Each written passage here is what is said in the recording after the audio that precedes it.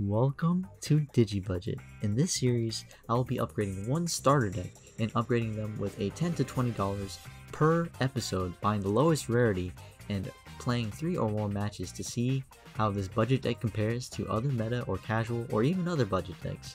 The purpose of this series is to show what the starter deck can become on a budget and how well it stands against the rest. I work hard on the scripts and editing for the Digi-budget series, so if you like the video, consider leaving a like, it would be appreciated, and maybe a subscribe if you enjoy my content. The rules are no proxies, no borrowing, and no cards over $30, and no more than one copy of the starter deck. And with that, let's get into today's episode. Alright, hey guys, it's your boy Pillow, back at it again with your local Digi-budget. It's not going to take too long. I only added a few cards, so it's pretty much the same as the last episode's deck list with a couple cards added in, because most of the budget went into adding these two Omnimon Swartz, which were like about $9 to $10 each.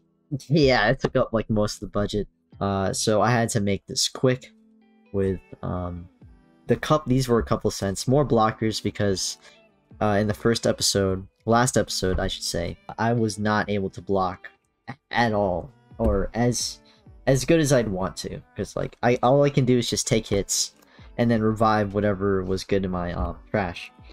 But now I'll be able to block things and use this nail bone on legs to revive the blockers, or a level 5 that I can just digivolve. I have not added this in yet, or I have not caught footage this episode with this card, but I'm adding this in. It is a structure deck card, so I'm not sure if this accounts to the budget. Yeah, whatever. Mega Digimon Fusion, 5 cents. It's free, it goes to the bottom of the deck. Since you're always like milling things, you kind of always want to put something back just for those, oh, I'm about to deck out type games. I'm gonna order another one of these. And then from here, it is a demonic disaster. It scored me a couple. It allowed me to just swing twice with Crest, and that was just phenomenal. That was phenomenal. Allowed me to swing twice, if not 3 times, with it, with the Black War Growlmon underneath him, which was kind of insane, kind of incredible. One of the best eggs in the game, $2, Demi Marimon, and the last one is another copy of Taikumi Aiba. The only changes I have made so far is just add more blockers, basically. And then I removed one Tai and Matt. Since the Omnimons were kind of expensive, I kind of don't want to make him the focus of the deck. So I'm gonna try to get more draw power with it. And yeah, I'll see how these games go. I hope you guys enjoy. Alright, here I go. I start off with the Marimon, and then he evolves into a Kabuterimon for just about 1. Then he plays a level 4 Eosmon, which allows both of us to play a Tamer for free. I digivolve into a Black War Growlmon with the Digiburst, and my champion, Chaos Gallant, reigns supreme. I pop and revive to pop his level 4 Eos. He swings for 6k, and then plays another Eosmon from hand due to its effect. Then he drops a Kabuterimon for 6 to put me at 4 memory. I then swing with my swinging unsuspend with my Chaos Gallant. I try to be greedy with another Chaos Gallant swing. It lives. He goes to 5 memory when I play a Mat, and then I use the Mat to recover a Marimon from my trash. He taps Manoa to search the top 3. He hits a Tamer, Taikumi, but his Manoa is stopping me from unsuspending my Tamers. So I only get 1 draw for the rest of the game with this Taikumi. The greed swings back at me, my guy. Like I left my Chaos Gallant kind of suspended there. He just swings over it. In this position, I am kind of in trouble. I tap a Taikumi to draw another one off the Black War Growlmon. I play the Satamon to recover 1 from my trash, and it's your boy, you know, it's Gallant. Chaos Gallant. I digivolve into it to delete one. He swings for one check, then 2 checks with his level 6 EOS, and then that is what wipes me. Going on to game 1, match 2, I choose to go first, and your old friend Pokey tells me that he's got the best hand here. So I Digivolve and play a Takumi to get the draws early before he locks me out of it. I do not have a good hand, so I play a mat to pass my turn, and then I try to Digivolve to unbrick.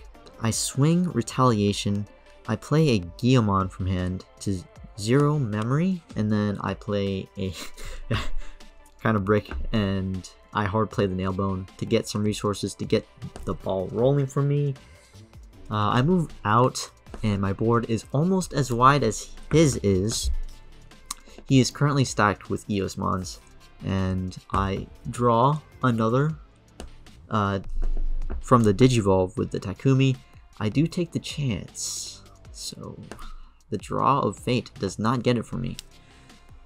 So I Digivolve, so I just swing to remove one of his EOS's, and I swing over with Black Wargreymon on his 6k EOS for just 1k over, and then I go into the Chaos Gallant to pop another one and bring back a Guillemon for another memory. It looks like it's comeback time for me, ladies and gentlemen, but I cannot untap Takumi. I swing over the Tapermon to draw 1. I don't use Gallant to revive. Then I swing with Chaos Gallant to hit, then use my Black Wargreymon's inheritable effect to unsuspend and delete my Guillemon for an extra memory and bring him back with Chaos Gallant. I swing another time with Chaos Gallant and he lives. So right now we are on equal memory. I go for a Digivolve, and there he is. It is an Omniwon Schwartz. I bring back a blocker that I just milled. I told y'all from the very beginning that I needed the blockers, and I pulled out a Retaliation Digimon just in case he tries something funny or tries to swing at me, and on that he does scoop. I barely went on that, but I stand a chance. It's 1-1. Game 1, match 3. He evolves into a Raising and drops a level 5 EOS, and then I Digivolve for free in Raising and drop a Gabumon. Then a Takumi. Then I Digivolve on the field so I can get my draws early before he locks me out. It is a blocker, and I put him at 2 memory, and then he also puts me at 2 memory. I move out and try to double up on Takumi with a Meramon to go into a Black Wargrowl. We don't seem to be swinging just yet here. He does play a Takumi of his own, and then he takes the swing. I block, and drawing 2 and trashing 1 off the Gabumon effect is quite nifty. He puts me at 1 memory. I now, at this moment, use Black Wargreymon to revive just 1, and then I swing into the Eos and did the same thing as the last round, where I swing and then evolve into a Chaos Gallant to delete another 1. And then he puts me at 1 single memory for me to use. I swing into security, but my Chaos Gallant just gets deleted off the bat. I go into Meramon, then Takumi to draw another one off the evolution. I put him to 1 memory with a Myotismon. I am really trying to keep him off the memory. I do not want him to ramp up with his Eosmons. He is taking a dump on the security though. Then he evolves into an Eos to put me at 3 memory. I swing over the Eos with Myotis and then evolve into a Chaosmon. Tap Takumi for an extra. It is just way too good for me.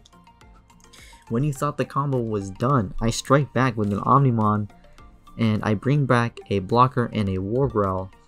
I am looking on top of things at the current moment. He swings, and he plays an Eos from hand. I block one of the Eos with the Digisources under it, because I'm trying to get rid of the biggest stack here. And from here, I'm thinking I've won with about 4 Digimon in field with Omni Omnimon with a double check. I kill his blocker with the Omnimon effect.